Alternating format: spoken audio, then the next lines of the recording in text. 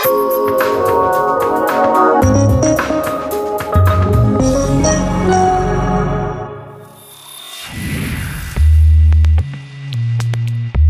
waste paper basket in an office building is on fire. The fire detector first locates the smoke. The fire detection system reports the alarm to the operator via the building management system and, if necessary, directly to the fire department. An acoustic fire alarm as well as automatic voice announcements are triggered. The person in this room is requested to leave the building. He's assisted by various building technology systems and their integration, as illustrated in the following evacuation scenario. When the fire detector locates the fire, lights go on automatically, which facilitates orientation. A presence detector shows the operator and the fire department that people are still located in this room. The ventilation switches to safety mode. Ventilation and fire dampers are closed in the affected zone, which averts the spreading of fire and smoke. The next step is to automatically raise the blinds. Not only does this provide more light and thus improve orientation, but it also enables people to be rescued faster and allows firefighters to access the affected area through the window. The person is now on his way to the door and notices that the room handling unit is displaying a rapid rise in temperature.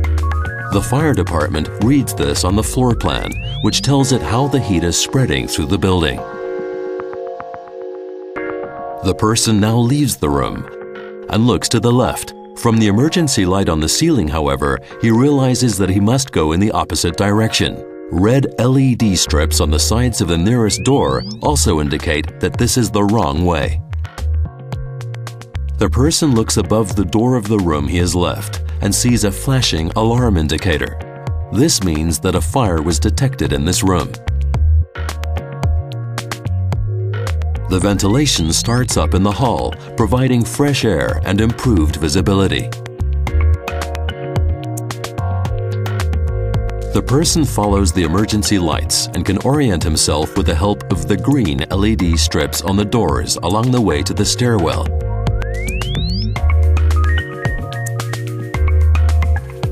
A glance to the right reveals that the elevator is out of service. This is made clear by red LED strips. The video surveillance system is running, which gives the operator a live view of the building so that he can intervene in the evacuation process with optimizing actions, such as voice announcements.